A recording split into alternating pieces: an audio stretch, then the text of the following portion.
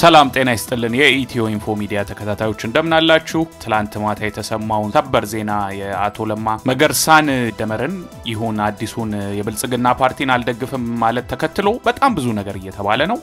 ከነዛ መካከል ቀልባችንን የሳበውን አንድ አስተያየት ይዘንላችሁ ቀርበናል ይሄንን አስተያየት ያቀረበው ጋዜጠኛ ያየሰው ሽመልስ ነው የለማ እጣ ፈንታ በሚል ነው ጽሁፉን ያቀረበው እንድታደምጡን ጋብዛችኋለን የለማ እጣ ፈንታ በያየሰው ሽመልስ የለማ ጉዳይ ዜና መሆን የሚችለው በሁለት ምክንያት ነው አንደኛ የኦዲፒ ሁለተኛ ሰው በመሆኑ ሲሆን ሁለተኛ ደግሞ ከጠቅላይ ሚኒስትሩ ጋር በነበራቸው ወዳጅነት ይሄ ሃይ ስኩል ያለን እስከ ህይወቴ ፍጻሜ ወድሻለሁ ያለን እንደምንጽፈው ደብዳቤ ያለ ነው አንድ ጊዜ የአዲስ አበባን ዴሞግራፊ እንቀይራለን ማለታቸው ዜና በነበረበት ወቅት ኦቦ ለማ እኔና አብይን የሚለየን ሞት ነው አሉ በሌላ መድረክ ደግሞ እኔና አብይ ይህንን ለውጥ ያመጣ ነው በነፍሳችን ተደራድረን ነው አሉ ጠቅላይ ሚኒስትር አብይም ይህንን ደጋግመውታል አለቃዬ ጓዴና ጓደኛዬ ሲሉ ነበር በአዲስ አበባና በአሜሪካ ይህንኑ ነገሩ ያለ ለማ አገርም አይለማ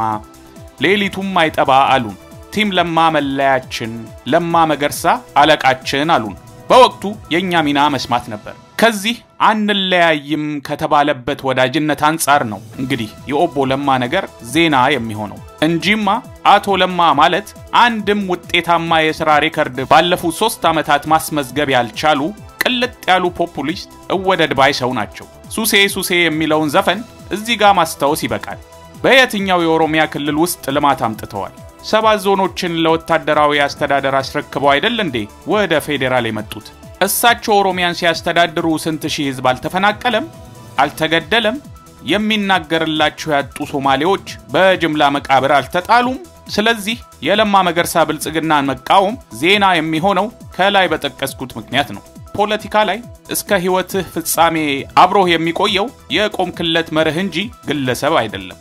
የወሎ ዘመዶቼ እንደሚሉት ሳትተማመን ስትቀር ነው በየወንዙ የምትማማለው ስለዚህ ለማና አብይ የነበራቸው ወዳጅነት ፖለቲካዊ ምክንያት ከነበረው ያን ያህል መማማል አያስፈልጋቸውም ነበር ይሄው አመት ሳይሞላቸው ፖለቲካዊ ልዩነታቸው ለአደባባይ ውሏል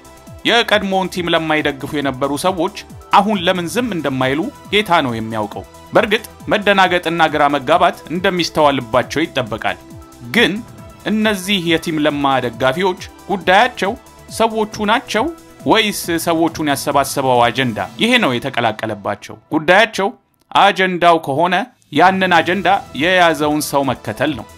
ድጋፋቸው ለሰዎቹ ጺም አቆራረጥና ጸጉር አበጣጠር ከሆነ እንግዲህ ፈጣሪ ይርዳቸው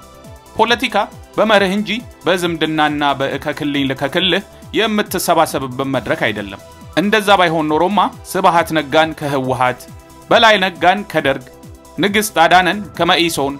ዮሴፍ አዳነን ከኢሃፓ ቲቶ ህሩይን ኢሃፓ ዮሐንስ ህሩይን ከደርግ አውአሎ ሞልዱን በአንድ ወገን አባይ ወልዱን በሌላ ወገን የሚያደርግ ፖለቲካዊ አስተላለፍ አይፈጠርም ነበር የቀድሞውን ቲም ለማይደግፉ የነበሩ ሰዎች አሁን ደግሞ የሐሳብ ልዩነት ኖርማል ነው የምትል ሙዚቃ ይዘው እየዞሩ ነው ኦፍ ኮርስ ኖርማል ነው ህወሃትስ ቢሆን ከአብይ ጋር ያላል ልዩነት በሴክስ አለመጣጣም ነው እንዴ የሐሳብ ልዩነት እኮ ነው እነዚህ ሰዎች ፖለቲካሊ ተለያይተው ወዳጅነታቸውን ካስቀጠሉ ግን ለኢትዮጵያ ፖለቲካ ጥሩ አብነት ይሆናል ግን እንደዛ የሚሆን አይደለም ስለዚህ ቀጣዩ ጥያቄ የለማ ጣፈንታ ምንድነው የሚል ነው አንደኛ ከብልጽግና ፓርቲ መዋቅር በይፋ ተሰናብቷል መንግስታዊ ሹመቱንም ይህንኑ ተከትሎ እንደሚሄድ ይጠበቃል ስለዚህ የለማ ሚኒስትርነትም ሊያበቃለት ይችላል ሁለተኛ አብይ እነመለስ በ1994 ነጋሶ ጊዳዳ ላይ እንዳደረጉት ለማን የህክምናና መሰል ጥቅሞችን ከልክለው በድህነትና በጤና ማጣት የሚቸገሩ ሰው አድርገው ሊያሰናብቷቸው ይችላሉ ሶስተኛ የሆነች የሙስና ክስ ተፈልጋ ዶክመንተሪ ነገርም ተሰርቶ ለማ እንደ ስያ አብራሃ ሊሆን ይችላል አራተኛው በአዲስ የፖለቲካ ቡድን ወለጋን ባሌን ሐረርጌን የሚያካትት ወደ ስልጣን ሊመጡ ይችላሉ ይህ እንዲሆን ግን ቢያንስ ከፍተኛ ወጪ የሚጠይቀውን ህክምናቸውንና ውጭ ሀገር ያሉ ቤተሰቦቻቸውን ወጪ መንግስት እየሸፈነ መቀጠል ይኖርበታል ይሄ አስማታዊ አማራጭ ነው አምስተኛ የአጥናፉ አባተ አይገጥማቸው ይሆናል በጥይት ሳይሆን በሌላ መንገድ ልክ እንደ አለማየሁ አቶምሳ እናመሰግናለን ስላዳመጣችሁን እንግዲህ እንዳልናችሁ የአቶ ለማ መገርሳ ንግግር ትልቅ ብዙ ነገሮችን ያስነሳ ይገኛል በተለይ ደግሞ የአሜሪካ ድምጽ የኦሮምኛ ክፍል ነው ይህንን ቃለ መጠይቅ ያደረገላቸው በዚህ ይሄን ቃለ መጠይቅ ከፓርቲ ይሁንታ ስናገኝ እናስተላልፋለን ብለው ማለታቸውን ተከትሎ ብዙ ሰዎች ተቃውሞ ያሰሙ ነው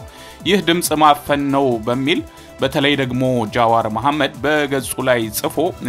በስልክም በኢሜልም እንዲወተወቱና ይሄ ነገር እንዲወጣ ጠይቋል በዛ አጋጣሚም ራሱም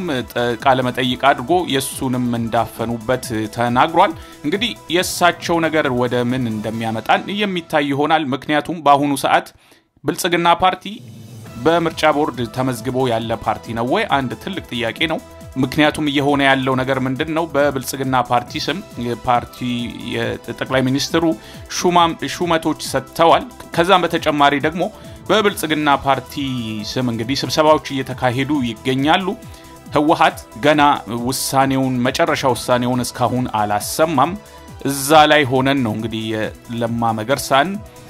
መደመረንም ይሁን ብልጽግና ፓርቲን አላምነበትም የሚለውን ሐሳባቸውና ውሳኔያቸውን የሰማ ነው ቲም ለማ ሙሉ ለሙሉ መፍረሱን የሚያሳይ ትልቅ ማመላከቻ ነው እንግዲህ ይሄ በሰበር ዜናነት የወጣው ዜና ይሄን ተከትሎ እንግዲህ በኦሮሚያ ክልል ከአብይ ይልቅ ለማ መገርሳ ነው ትልቅ ተሰሚነት ያለው በተለይ ደግሞ በትግሉ ወቅት ብዙ ነገር ያደረጉ የኦሮሚያ ወጣቶች ለለማ ያላቸው ክብር ለአብይ ካላቸው ክብር የበለጠ እንደሆነ በተለያዩ አጋጣሚዎች ሰምተናልና ከዛ አንፃር እንግዲህ ምን ሊሆን ይችላል የሚለው በጣም ብዙ አከራካሪ ነገሮች አሉበት ነገር ግን ይሄን ተንተርሶ ቀውስ እንዳይነሳ የእርስ በርስ ግጭት እንዳይነሳ በተለይ በኦሮሚያ ክልል የሚያስፈራ ይሆናል ያንን እንግዲህ መንግስት ሊያስብበት ይገባል ብለን እንላለን ሌላው የለማ መገርሳ አማራጭ ድምጹ እንዲሰማ እንግዲህ ድምጹ ታፈነ ተብሎ የሚታመን ከሆነ ድምጹ እንዲሰማ ያለው አማራጭ የጃዋር መሐመድ ኦኤምኤን ሚዲያ ላይ ወጥቶ መናገር ሊሆን ይችላል ያ የኛ ግምት ነው በተረፈ ስለምታደምጡና መሰግናለን እንግዲህ አዳዲስ ነገሮች ካሉ እነሱንም ይዘንላችሁ ለመቅረብ እንሞክራለን በሚቀጥለው ዜና እስክንገናኝ ሰላም EthioInfo Media የተለያዩ ማህበራዊ ፖለቲካዊና ወቅታዊ ጉዳዮችን ያዘጋጀ ወደ እናንተ ያደርሳል ሰብስክራይብ ኮሜንት ሼር በማድረግ ቤተሰቡን እናመሰግናለን